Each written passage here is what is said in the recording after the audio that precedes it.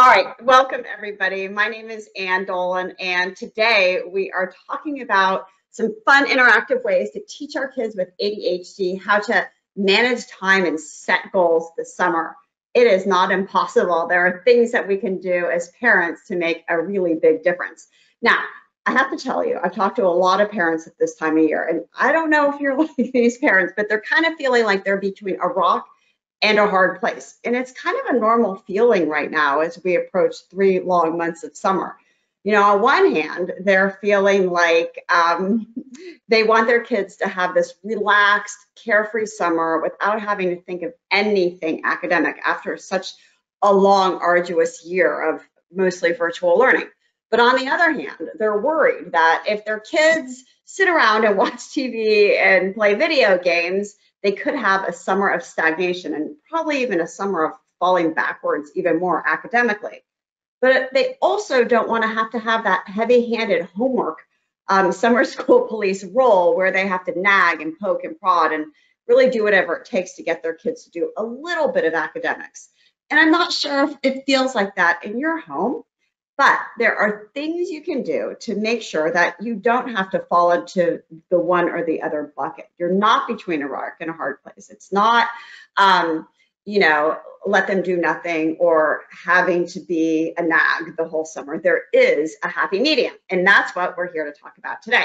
So I can tell you, after 23 years of owning Educational Connections, we primarily work with kids with ADHD and executive function issues, that there are things parents can do over the summer that can make a profound difference in how their kids show up and they're available for learning in the fall. So this experience has led me to realize that, summers have to be taken with intention. And this often, I don't know if this happens to you, but it has happened to me before. It happens to lots of people. You have these grand ambitions in the beginning of the summer, and before you know it, it's August, and you haven't met your own personal goals. Your kids haven't accomplished what you thought they were going to accomplish, and it just doesn't feel great. So this year, because it is a different summer than all the other summers, especially after virtual learning, that we may have to approach this summer with even more intentionality.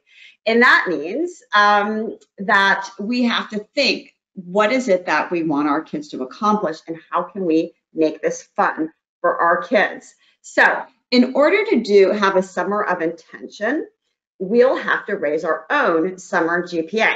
And by GPA, I don't mean your grade point average, actually not at all. But by summer GPA, I'm actually talking about 3 elements to have a successful summer. And over the next 30 minutes, I'm going to talk about these 3 elements and a few other things here and there for how you and your kids can have a really successful summer and how you can feel like they're going back to school prepared and they're revived, energized, and ready to learn. All right, so let's talk about the GPA. The first element is called Go for Goals. This is where we're going to actually set goals with our kids, but they're not things we want them to do. They're things they want to do.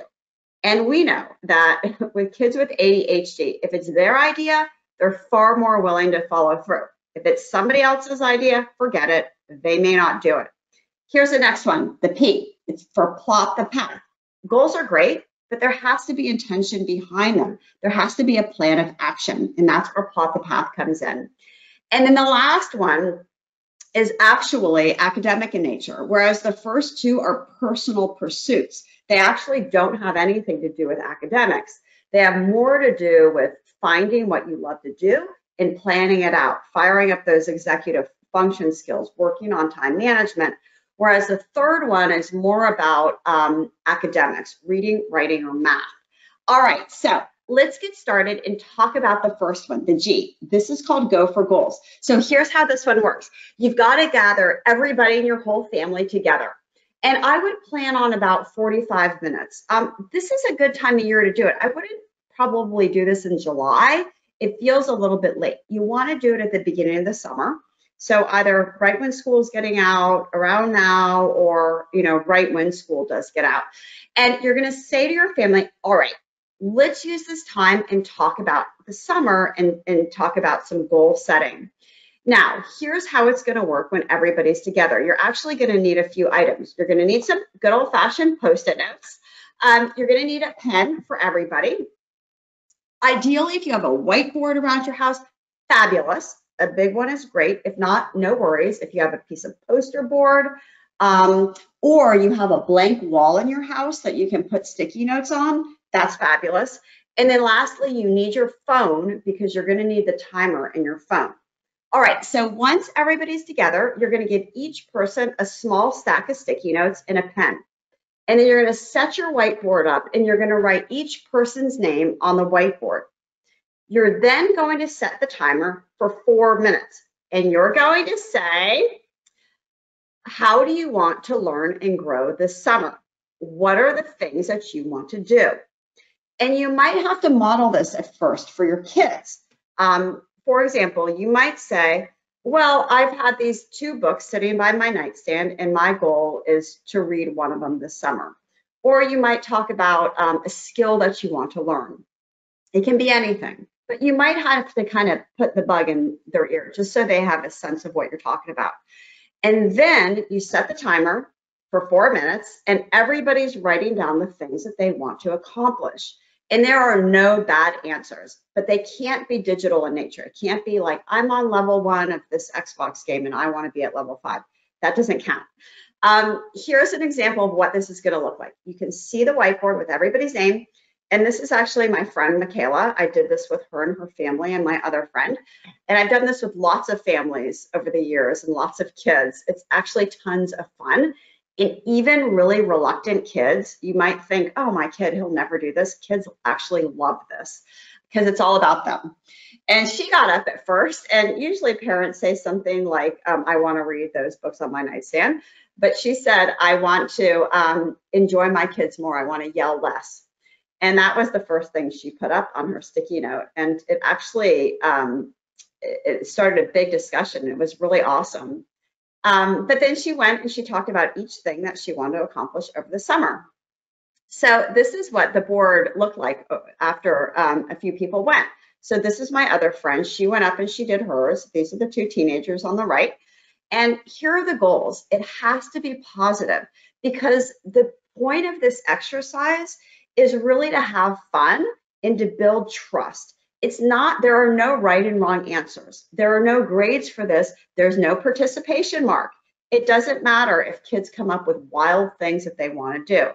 Our job as parents is just to say things like, oh, what a creative idea. I love the way you thought about that. I haven't thought about doing that. So you want to be able to cheer each other on and always be a coach and not a critic. So once everybody gets their turn to go up, and you'll learn so many cool things about your kids that you never learned before, that it's so powerful. You're going to then pause after everybody goes, and now you're going to ask another question. What are your top 2 goals? So like if you could only pick 2 things that you really wanted to do and that you really think you can accomplish, what would those be? And then each person goes back around and they move those top things to the very top of their board. So for example, I went and I enjoy running, but I want to challenge myself and do these like very short sprint triathlons. So that was one of my goals to complete 2 of those. Catherine, she's in high school. She's in 9th grade. She said she wanted to get her driver's license. William said he wanted to plan a Major League Baseball trip that his family had been on before, and they had never thought about doing it, but he said he was going to map out the distance and the budget and the game schedule, and he was really, really into it. Amy said she wanted to create a new website for her business. So the point is that everybody kind of laser focuses on what they really want to do. And I will tell you, this is great for kids of all ages. It's not just for high school kids. Even kids as young as 4 can do it. You can see this little girl here. She got in on the act. The boys in this picture, one of them said that he wanted to catch a snook, which is apparently this very elusive fish. And he was going to research the type of bait he needed, the time of day, where is the best location, all these things for catching this special fish. And so anytime kids think of their own things, they're definitely more willing to do them, but they're also willing to do the work behind them and research if they have to. All right, so we've got some goals set, but goals are only as good as getting them done. And that's where plot the path comes in. Now, I will tell you that for some kids, just coming up with goals may be where you want to stop. But many kids can come up with a few ways they're going to accomplish this. And this is really where you can teach kids to manage their time and to think ahead. This is an executive function skill called planning. And for kids with ADHD, I will tell you the skill of planning and organizing time is the most difficult one, but it impacts them the most. They're often in the now, like, oh, I'll just do what I have to do right now. I don't know what's due tomorrow. I don't know what's due next week. This helps them to think ahead a little bit. So here's how it works. I've actually made these little worksheets for everybody, and I'll tell you where to get them in a second. But this is an example of one that Catherine did. Again, she wanted to get her license, so she wanted to get it mid-August, so she put it down in mid-August. And then she backward plans the steps that she needed to do to get her license in August. Now, if this might be hard for your child, you might say, oh, when do you want to get this done by? It might be 3 weeks from now. It could be a month. It doesn't have to be the full 2 months of the summer. So it can be a shortened period of time. You may also have to ask questions. Oh, that's your goal. What's the first step in getting that done? What might you think? What might you do first? What might you do second? How about third? So you may have to get your child going on this. So the reason I love this is it fires up those executive function skills, and again, helps kids to think ahead, and they get practice planning on things that they like. So in the fall, when they have to plan ahead for a book report due in 2 weeks or a big test, an exam, it makes it easier for them because now they've been able to take something big and break it down into smaller increments, so they've had that practice. It doesn't feel so foreign to them. And remember, this is not a graded assignment. So our goal is not to micromanage kids and to make them write down every detail. This honestly is big picture. If they write down some decent goals, even a couple, honestly, that's fine. We don't want to criticize, because anytime kids feel judged, especially kids with ADHD, they will stop, they will push away, and they will not engage with us. And right now, we just want to have fun and build trust with our kids. All right, so we got that. Let me show you where you can get this if you think it would be helpful to you and your family. If you text 55444, you can get the instructions to this activity and the plot the path worksheets. So it's super easy. Text 55444 and then the word summer GPA, all one word, and it will come straight to your inbox. If you live internationally, email me and I'll send it to you, because the texting number doesn't work outside the US. And my email is Ann, A-N-N, @ectutoring.com. And like Trish said, once we get this all organized, we'll have it up on the website for you too. Okay, so we've talked a little bit about the things that we're gonna do, but now we might need some accountability behind it. We know for our kids that, you know, if they have an idea and a plan, it doesn't necessarily mean it's gonna get done. So for that reason, you may have a family meeting once a week. I'm a huge fan of family meetings for kids. And if they're non-judgmental and all you're doing is thinking ahead, they can be extremely powerful in helping kids to manage their time. I personally like Sundays because Sundays, first of all, there's not a ton of stuff going on Sunday evenings. Usually you have a family dinner on Sunday evenings, and usually there aren't any organized sports or other things. And also I like Sundays because it's a launching pad for the week ahead. It allows kids to think and get organized, even if it's in their heads, for what's going to come up the coming week, instead of just showing up to school on Monday, you know, oh, what do I have? I can't remember. I'm not sure. So in the summer, though, you're going to use the Sunday session to ask how your kids are doing. How are they doing with their goals? So you might say, how did your week go? Or how are you coming along with the things you want to do? And in this meeting, which can easily be over dinner, Every person reports, even you and your partner, your spouse, whomever, everybody reports just a minute or so on how they're doing. And if you find that you have a child who hasn't followed through on something, instead of saying, why didn't you do this? You said you were going to do this and you didn't do it. What's up? You want to change that into a powerful question to really find out what's happening. So you don't want to ask an accusatory question. Instead, you want to ask a collaborative one like, oh, what got in your way? Your child might say, I was watching too many TikTok videos last night. If they say that, then you say, oh, tell me about that. Not, oh, well, you shouldn't do that, obviously. That puts kids on the defensive. But even if you just say, tell me about it, they'll often tell you about it. And sometimes they'll say, yeah, maybe tomorrow night I won't watch as many videos. Kids are smart. They can often solve their own problems. You can also ask, looking ahead, how might you approach this week? You could say, what's the first step you might take this week? Or which day do you want to start this? So it's taking something big and again, making it feel smaller. These are all powerful questions. So here's the thing with the Sunday session. As I mentioned, you may want to keep it going all school year long. And during the school year, you want to ask these questions. What do you have coming up? Do you have any big projects or tests? What's something small you can do to get started? Again, allowing kids to look ahead. You know, when we work with kids as executive function coaches, this is one of the most important things we do. We set our kids up for success for the week ahead. And we'll ask these questions and we'll share screens and we'll look at what's coming up with the student and say, tell me about that. Tell me what you have going on in math. How are you feeling about that? Oh, I see it's due on Thursday. Let's talk about where you're going to record that. Now, some of the platforms will automatically populate that due date in the calendar, and that's fabulous. But what they won't do is if the student has something due on Friday, it won't obviously break it down into smaller pieces.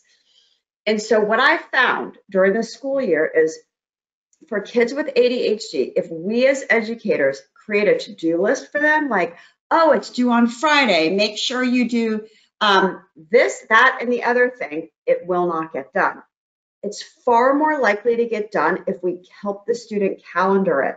And that means, let's say it's a test on Friday that requires a completion of a study guide. Oh, on Tuesday, you're going to finish the study guide. On Wednesday, you're going to make a copy of it and fill in the first half of a new study guide, basically repeating it again, because we all know that practice tests and practicing study guides are actually the best way to improve a test score. So we'll take that thing and we'll help the student break it down, and then it gets in the child's calendar. So these things are helpful. If that feels like too much as a parent or your child will not work with you in that capacity, it's okay. The easier thing to do is just to say, what do you have coming up? Do you have any big projects or tests? And even if your child isn't highly verbal and says like, oh, gee, mom, yeah, I've got a chemistry test on Thursday. I can't forget about my English exam. And oh, I really need to work on that science lab. It's not going to happen. But it will help your child start thinking about it. Even if they don't verbalize it, it will put that bug in their head that they do have these things coming up. All right, so we've talked about two tools of intention, the go for goals when plotting the path, and we've talked about using powerful questions and using that Sunday session as kind of like a family meeting. But let's talk about academics, because in all honesty, some kids can get by over the summer without doing much with academics. But for many of our kids with ADHD, they straddle the fence that, you know what, if they don't do anything at all, they're really going to be caught behind in the fall. And so if that's your kid, let me share with you a couple of ideas that can help. This is called Academics in Action, and it's the A of the GPA. And with this, just like you're going to be intentional about not telling your kids what to do over the summer, but letting them choose things, you don't want to go into the summer thinking, oh, my kid, well, he's kind of behind in reading, writing, and math. I better, make sure he does all these things. It will not work with a child with ADHD. You have to be strategic and you have to think, what is the low-hanging fruit? Like, what is the subject that, he needs the most help with, or she could really benefit from, that could make her feel a lot better in the fall. So I'm going to share with you lots of ideas for both reading and writing and math. Don't feel like you have to write everything down. Again, as part of the activity I just shared with you, I've got a ton of resources for the summer. And what I love about this document is it's based on grade level. So it shows you elementary, middle, and high school. And you can get that again by texting 55444 and then summer GPA. Doesn't matter about the capitals, but all one word. All right, so let's get started and talk about math. Here are a couple of resources that are online for math. One is IXL, and it's an adaptive math. They have everything, but I think it's best for math, a platform for learning math. This would be for older students, older elementary, middle, high school. For younger kids, I love Arcademics. It's like an arcade and academics all in one, and it's video game based, and kids really love it. That's for elementary schoolers, especially younger kids. All right, so here's something old school. If you're like sick of your kid being online all the time, you may not want to do those, but you may want to pull out an old workbook.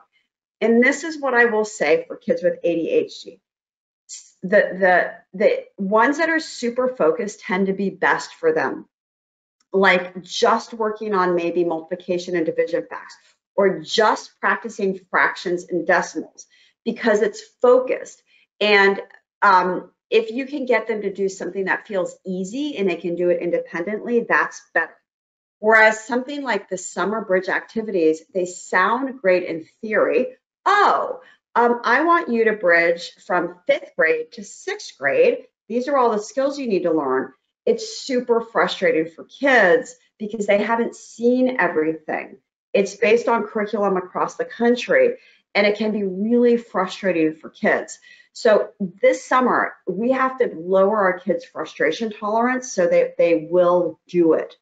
I have 2 sons with ADHD, and when they're in college now, but when they were younger, in the summer, I would have these super targeted workbooks, usually around math fluency, like math facts, and I would dog ear like 2 pages, or I would dog ear 3 pages, and I would have them do every other question, or I would make it feel easy to them that they could finish it in 15 minutes. And that's all they did. First thing in the morning before they went anywhere, they did this for 15 minutes, and they did it Monday through Friday. So they were used to the routine. So I can recommend something like that old school for kids with ADHD, but it has to meet a couple of criteria. So I'll share that with you in a second. All right, so if you're not sure what your child needs to practice, what I would do at this time of year is to ask the teacher. And you might even try the one thing approach, like, okay, Mrs. Smith, in math, what's the one thing, if Ginny could only work on one thing, what would that be? And find that out, and then find out what would be good resources. I tell you, this summer is so different. I've been running my business for 23 years, and usually we kind of know in the summer, like the skills that kids are gonna need from, say, like pre-algebra to algebra, for example. We know that these are like the main skills we need to make sure they're solid in 7th grade, and then we'll preview some really important skills that are coming up in 8th grade. This summer, it's like total Swiss cheese. I've seen kids that just have these huge holes in their learning because they've been in virtual learning so long. And so what we're doing this year is we're assessing every student that comes to us. It's like a super quick and easy 20-minute assessment. And we're seeing, like, what do you know? What don't you know? Because it feels different for every child this year. So that's why I would say, either outsource the assessment and hire a professional to do it, or ask the teacher what your child may need to work on.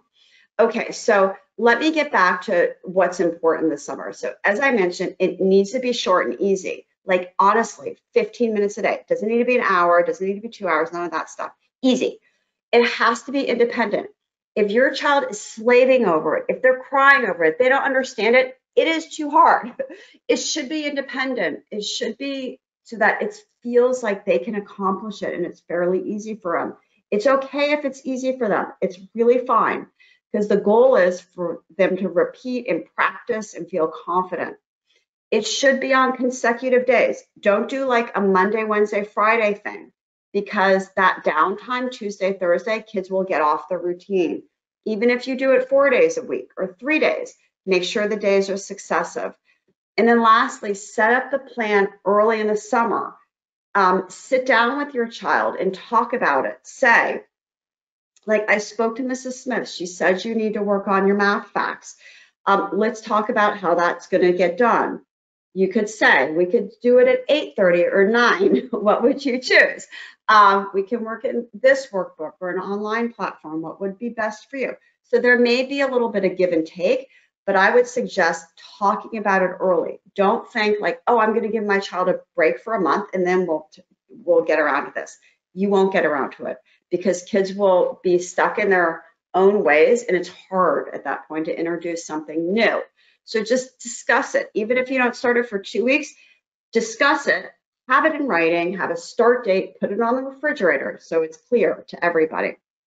All right, so let's talk about some other things, other areas for writing and reading.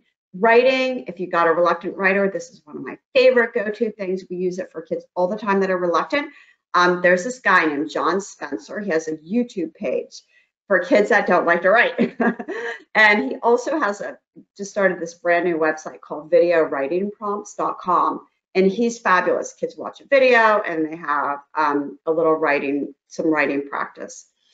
This is one thing I've done with kids over the years. I actually learned this from a high school teacher, an English teacher of mine, and I loved it. She would write to us in our own little composition books once a week. We'd write back to her on Mondays. And I felt like I knew her a lot more as a person as she knew me because I would share my feelings with her, what I did over the weekends. And I've done this with kids every year. I did this with students in my class when I taught special ed, and I was also a general ed teacher. Every Monday, we did dialogue journals, and I just loved it. As a parent, I always did these over the summers with my kids, and I would ask them questions like, it could be anything like, oh, tell me how you're feeling about your basketball coach, or what was your favorite play you practiced today? And the goal is let our kids write. Maybe we associate it with relaxation. Maybe they do it at night before they go to bed, but we can't critique. So no correction of spelling, no grammar. It's let it go. All this is an activity just to get to know our kids and write back and forth. It only needs to be a couple of times a week. It doesn't honestly need to be that much. But the idea is just get kids writing.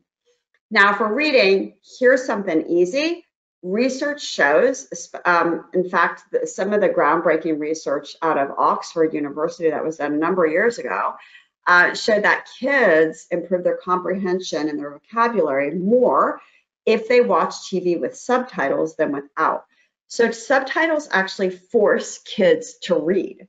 And it's so easy. If you're watching Netflix or something on YouTube, select subtitles and say, you can watch an hour without subtitles, you can watch 2 hours with subtitles. It's easy. So that's something simple we can get kids to do to make sure they're reading.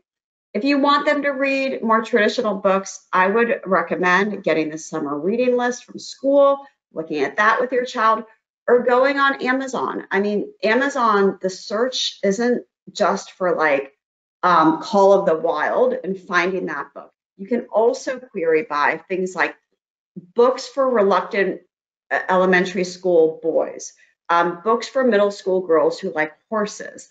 And the Amazon query will find you those books. So it's really awesome. And audiobooks are also super easy for kids. There's nothing wrong with kids listening to a book. It's not cheating. It's definitely better than not reading at all. All right, so I want to wrap up because we just have a couple of minutes left and talk about something super important, which is when kids are going to be freshest to do any of this work and to think about managing their time and thinking about some things that can be hard for them. We know that any individual, kid, adult, whoever, they are best at the beginning of the day. This is when we think of the 3 stages of timing of the day. This is our very best. In fact, the morning is when every school in America gives kids standardized testing because this is when they score best. So anytime up until around lunchtime, people are in the best mood, they're most focused, they have the most amount of energy, and they're able to do the hardest work. They're also the most vigilant, which means they're able to bat away like distractions, their phone or their brother playing on the other room, and focus on what they have to do. But every human being really has this actually big drop off in the afternoon. And it's the worst at around 3 o'clock. And this is called a trough. And a trough is like when you just don't feel like doing anything. You know, for us as adults, we go and grab a cup of coffee. For kids, they tend to want to gravitate to something digital. That's why when kids get home from school or camp, often they don't want to play. They just want to sit down with their video game or their phone or their tablet because this feels passive and good to them. But the good news is there's a recovery kind of around 5 o'clock in the end of the day. I bring this up because as a parent, you know, whenever we want our kids, we think about like, when should we get our kids to do some things that are hard? It should be in the morning or during this recovery time at the end of the day. So if we want our kids to work on 15 minutes of math in the morning, that's a great time. Or maybe at around dinner time is okay too. But what we don't want to do is to waste this time that kids are their very best and letting them have their tablet first thing in the morning. That's not a great use of time, especially if you want them to do something academic. That's a great use of time in a trough. Like this is when you want to pick those easy passive tasks. So when we think about managing time and we think about planning our time ahead and breaking something big down, we also want to think about when is the best time and when are we going to bump work out a lot faster with a lot less, you know, mental energy. When is that? So for that reason, you know, anytime kids are in a trough, it's not a great time for them to do this. We call it heavy lifting. All right, so as I wrap up, I want to mention that you may feel like you don't still want that role. Like maybe these are good ideas. Maybe you can do things like the first 2 that I talked about, coming up with goals, the Post-it note activity and plotting the path, but anything academic, you just don't want to go there with your child. And it's okay. Somebody else can do this work with your child. It could be the college student home from vacation over the summer. It could be a professional executive function coach. That's what we do. We work with kids throughout the summer and into the fall to shore up these skills. It just doesn't have to be you. And sometimes parents will say, my child just doesn't want to learn this. And actually what I've found over the years is that kids do want to learn. They just don't always want to learn from their parent. I found this to be true as a parent myself, even though I do this for a living. It's a universal thing. All right, so as we wrap up, I want to remind you that you can contact me anytime. I'm always available to you. My email is ann@ectutoring.com. If you want the resources I talked about, here it is, 55444, summer GPA. And then also, we have a ton more articles in our blog online, and that's ectutoring.com. And as Trish mentioned, this recording will go out to you with this information as well. So, and if you're stuck, let me know. I'm happy to talk to you on the phone. As we wrap up, I want to let you know that you do not have to be stuck between a rock and a hard place. There is a happy medium. And if you go for goals, plot the path, have a little bit of accountability along the way, and come up with a few activities for action, even if it's just one subject, your child will have a summer of success.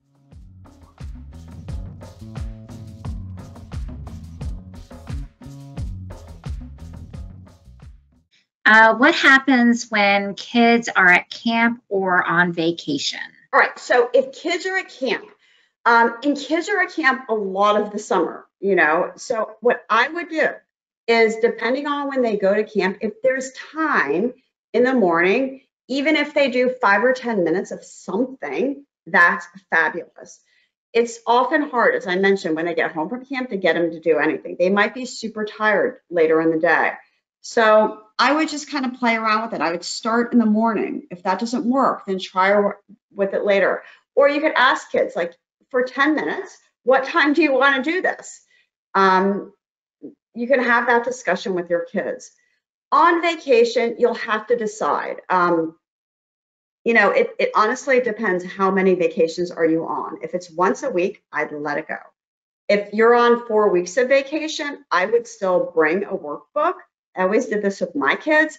And even if they just did it a couple of times, that's fine. So I'd look at your schedule and see, is this a tremendous amount of time that we're going to be away? If it is, I'd probably bring a few things for them to do along the way. What resources do you recommend to improve comprehension skills? Well, for comprehension, there's a lot of things you can do.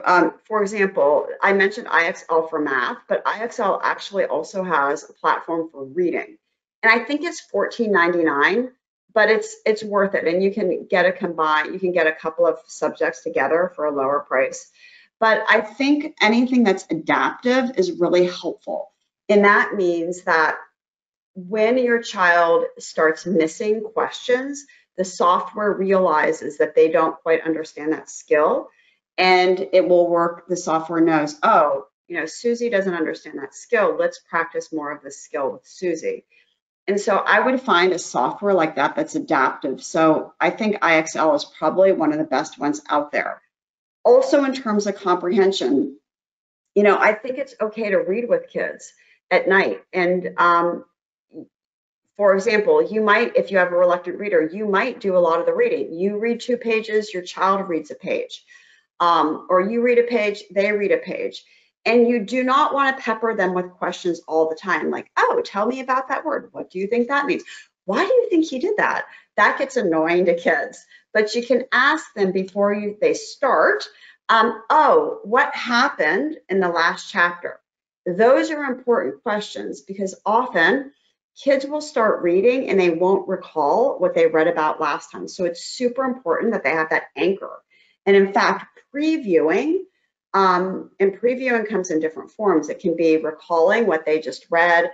It can be looking ahead at the pictures to see what's in the chapter. It can be reading the inside cover or the back cover of the book before they start reading. So previewing basically means having a sense of what you're about to read. That is the #1 comprehension strategy. So anytime we can get our kids to preview before they start, that's super powerful. The next question comes from a parent who says that she's not necessarily a morning person, and you were mentioning earlier that kids do better in the morning. What should a parent do in that case? I would look at that recovery period at around dinner time. I'd play around with it. If you have a kid in I forget what the number is. I think it's like about 10% of people are actual night owls. Like, they really, really are. The majority of people, though, are not. They don't have the propensity to stay up super late and sleep really late. But if you happen to have a night owl, and it is biological, living under your roof, they're not going to do their best work in the morning. And so for those kids, they're going to be better probably around dinner time. So I'd play with it around that time and ask. I personally think before dinner is better, because you just kind of get it bumped out. But I would ask, do you want to do this before dinner or after dinner? What time is good for you? And get their buy-in a little bit as well. My girl likes to play first a little bit, have breakfast, and more like 11 or noon, she starts to do some work, which is hard as I'm working. I remind her and give her a choice to finish before I come home by 6. Is that okay, or is it too flexible? It is pretty flexible. I might play around with it to see if maybe she might do a little bit more work in the morning. Um, I might put a time on it, like before 10 o'clock, for example, and see if that works. But if it's before 6, before you get home, then, and I'm not sure how old the child is, but now we're giving the student the expectation that they manage their time for like 8 hours, which is really, really difficult. But if they get up at 8 and now you're giving the expectation it's done by 10, you're only asking them to manage their time for 2 hours. And that feels a little bit more doable to kids. What I also might recommend is that you get a timer. And my favorite timer, you may have heard of it, it's called a time timer.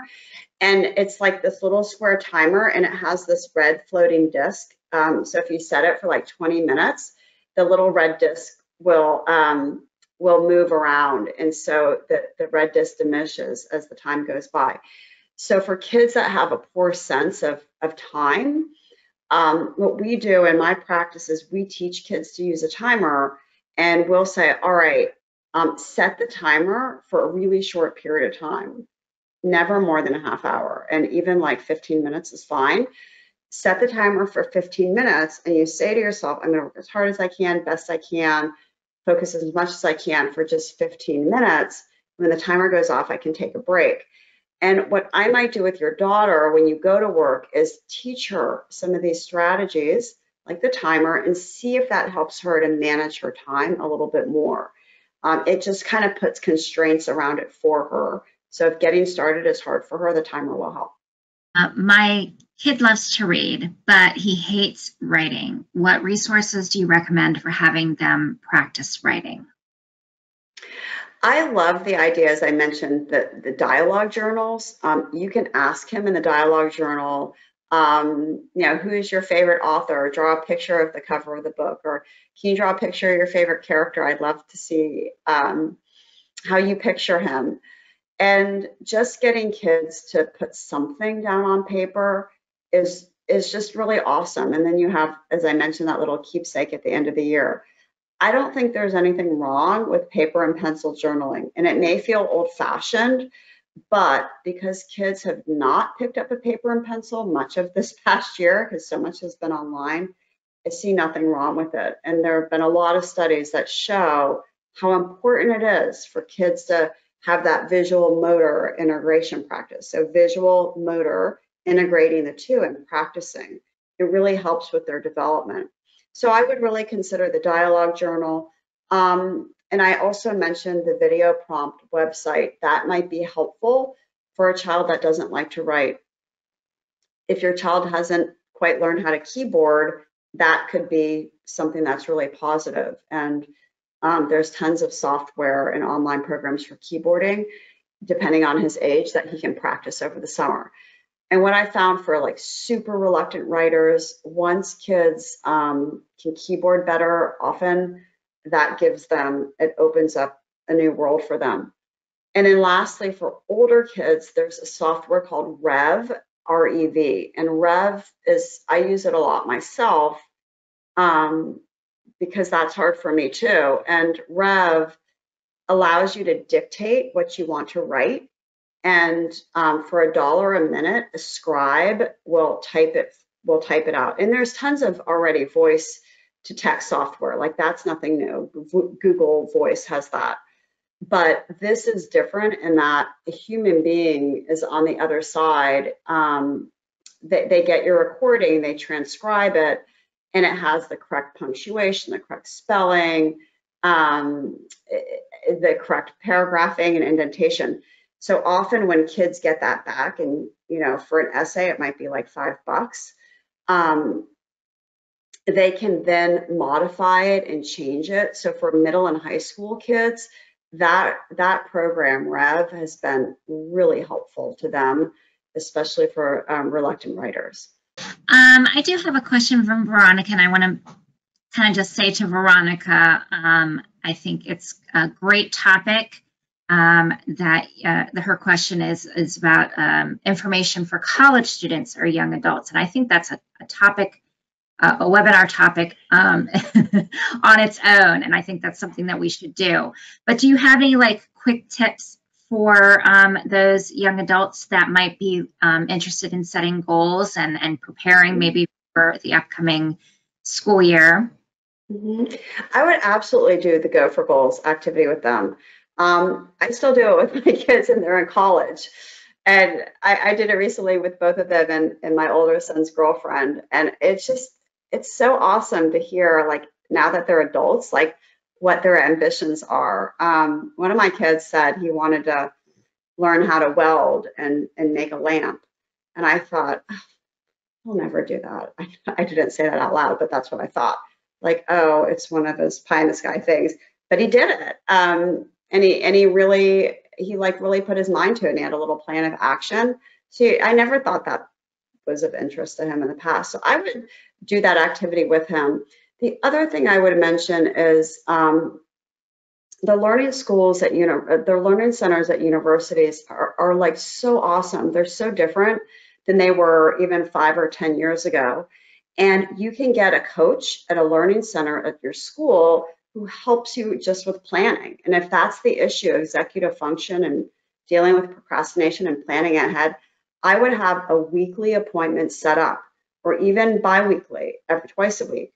And it doesn't have to be in person. In fact, I think that this is even better online because you can meet, like we do this online now because we meet with kids more frequently, and that frequency helps with accountability. So I would go to the Learning Center, get set up with a coach who can help with planning. And the first thing at the beginning of the year is to take the syllabus for each class and make sure those due dates are either populated on the calendar or you put them on the calendar, and then put start dates. So a coach at the Learning Center can help you do all those things. And I would recommend getting that set up even before school starts.